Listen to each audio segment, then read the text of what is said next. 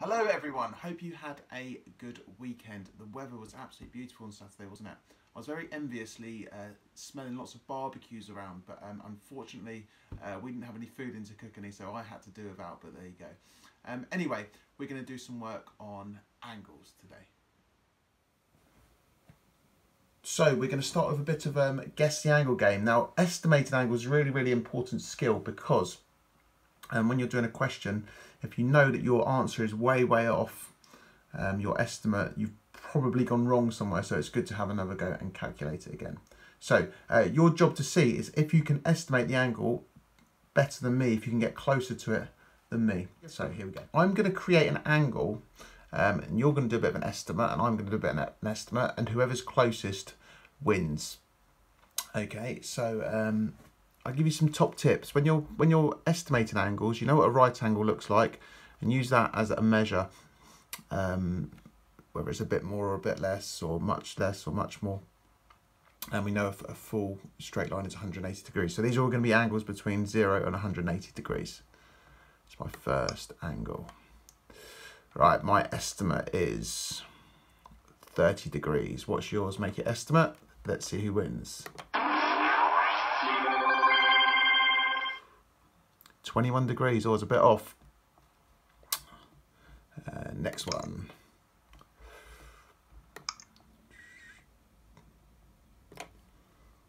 What do you reckon? Well, I know that's 90 degrees. I'm going to go with 80 degrees. What's your estimate?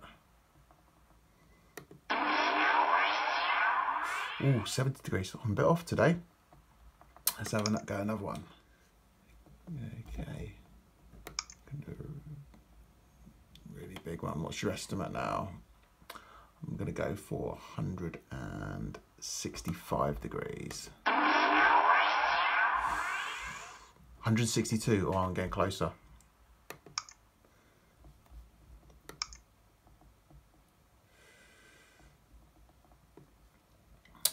My estimate is going to be 130.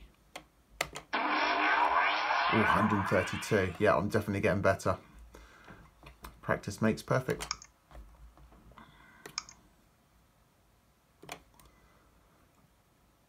I'm going to go for 140. No, I'm going to go for 152. Oh, 150. Okay, your estimate. Make a little one. I'm going to go for 18. 10, I was a bit off that one. Let's have another go. I'm going for 71. 47. Deary me. Need to concentrate more.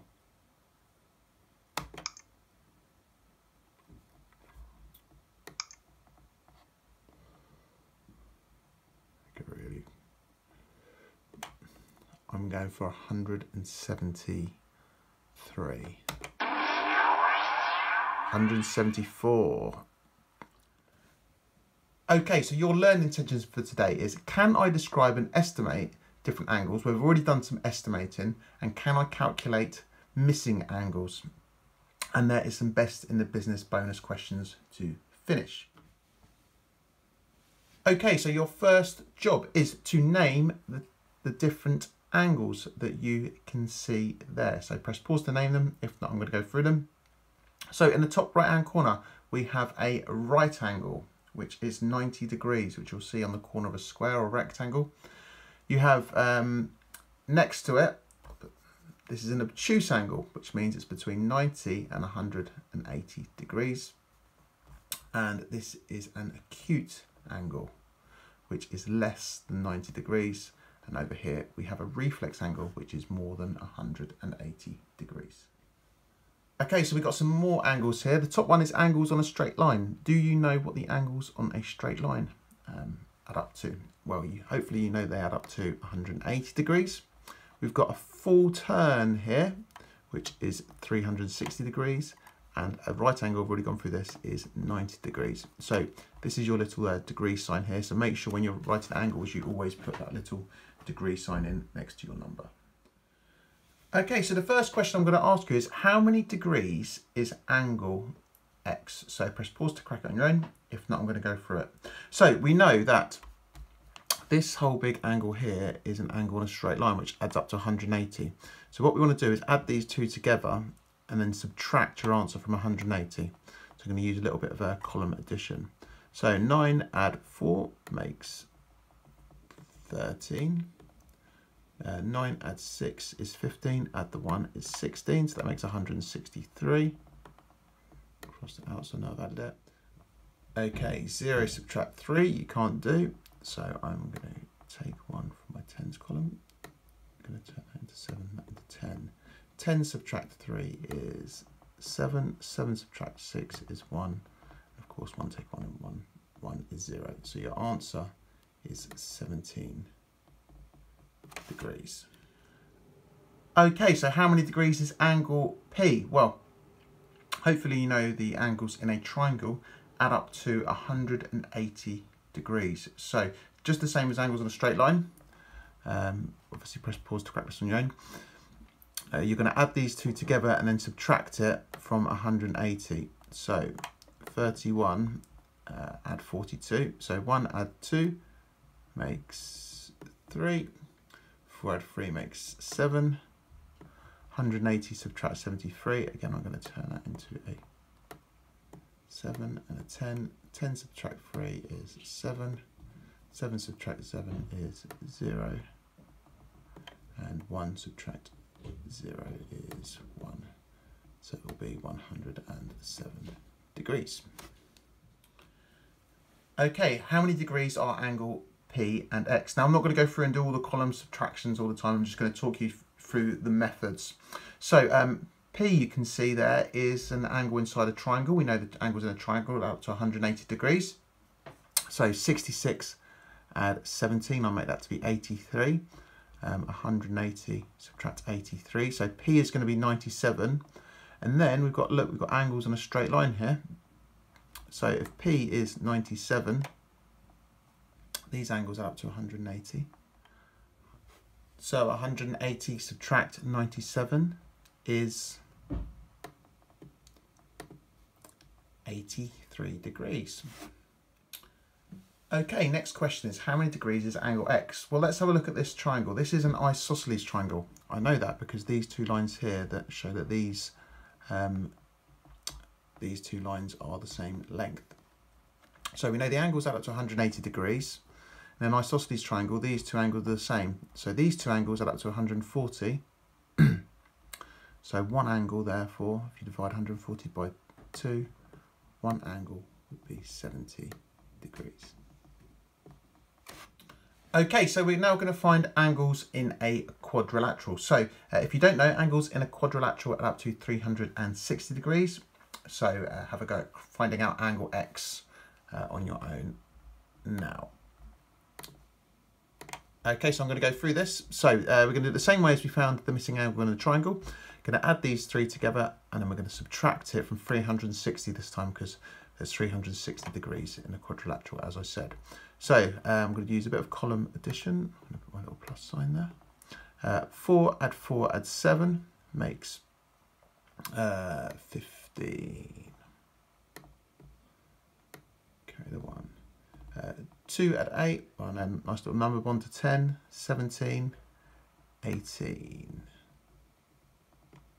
Cross that one out. Put 1 there. And 1 add 1 makes 2. So I now need to do 360 subtract 285. 0 take away 5 you can't do. So I'm going to turn that into a 5.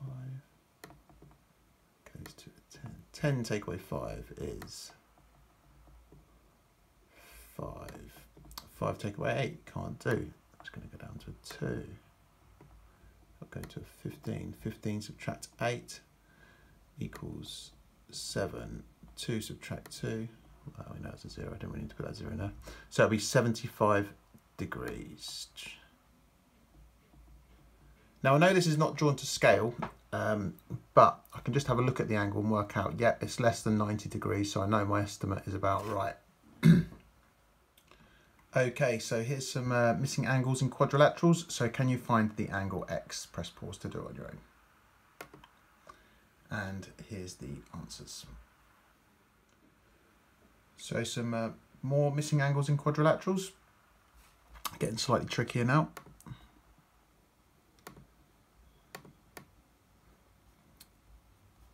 And there's the answers. So getting slightly trickier again, you need to find angle X and find angle Y. So press pause to do it on your own. If not, I'm going to go for it now. So this angle here is it's 45 degrees, and we've got angles on a straight line. If you look there, that's a straight line. So 180 subtract makes this one 135, which is exactly the same. These lines here show that these length sides and these length sides are the same. So we know that this angle must be the same. So this angle X will be 135. So if you got 135 and add 22 to that, and then subtract it from 360, angle Y should be 68 degrees, I make it.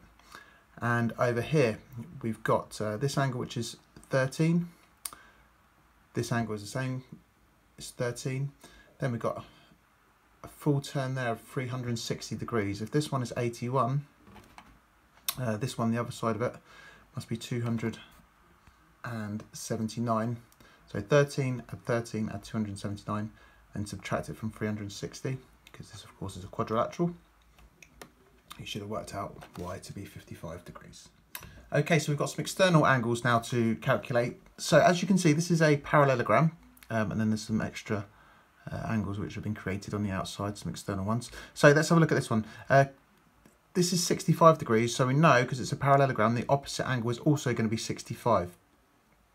So if you added 65 and 65 together, it makes 130, and if you subtracted that from 360, it makes 230. So these two between them are 230, so therefore if you half that, angle P will be 115. We know this is 65. We've got angles on a straight line, which are 180. 180 subtract 65 would also be 115, if you notice they're the same. Angle N, so we've got an angle of 115, we've got an angle of 90 degrees. We can see this is a right angle. 115 add 90, and then if you subtract that from 360, you'll create angle N, which is 205 degrees. Okay, so we've got two bisecting lines here. So when you get a question like this, we know that because these two are bisecting each other, the opposite one is the same. So if that's 154, that is 154. And then we've just got a nice angle on a straight line there, if you look. So 180 subtract 154 makes this one 26, and this one is opposite, so it will also be 26. Okay, so we've got a pair of parallel lines being bisected by a straight line here. So again, for this one, 134, the opposite one is going to be 134, and again we've got angles on a straight line. That makes 46, and that is 46 as well. And these ones, because these are parallel and this line is straight, are going to be exactly the same. So this one will be the same as this angle, and so on and so forth. Okay, so can you find the missing angle on this one? Right, so again, we know these opposite angles here are going to be the same. So this one's got to be 57. We know this one is 90 degrees, so the opposite one has got to be 90. And again, we've just got angles on a straight line. 57 add 90 is 137, which makes this one 43. And the opposite one will obviously be 43 as well. So for your best in the business bonus questions, we're going to bring in a little bit of algebra. So press pause if you want to do this on your own. If not, I'm going to go through it. So up here it says 80 degrees. And if we do angles on a straight line, we should work out this one underneath is 100 degrees. Now we have to work out what X is. So we know this angle here is the same as this angle. This angle's got to be 100 degrees as well. So X plus 25 equals 100 degrees. Because you know this one's 100 degrees. So we need to work out what x equals.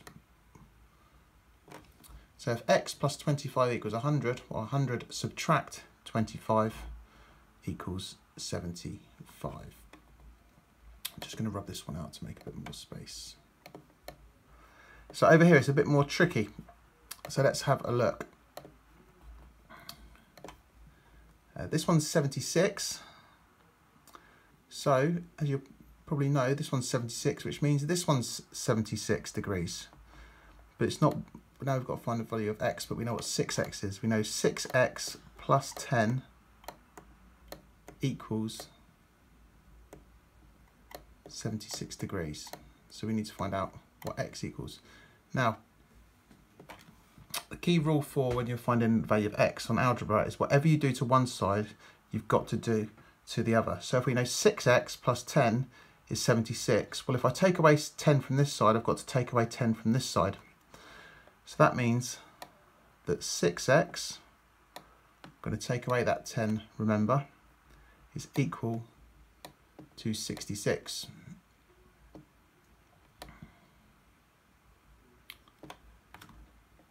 Therefore, 66 divided by 6, x has got to equal 11.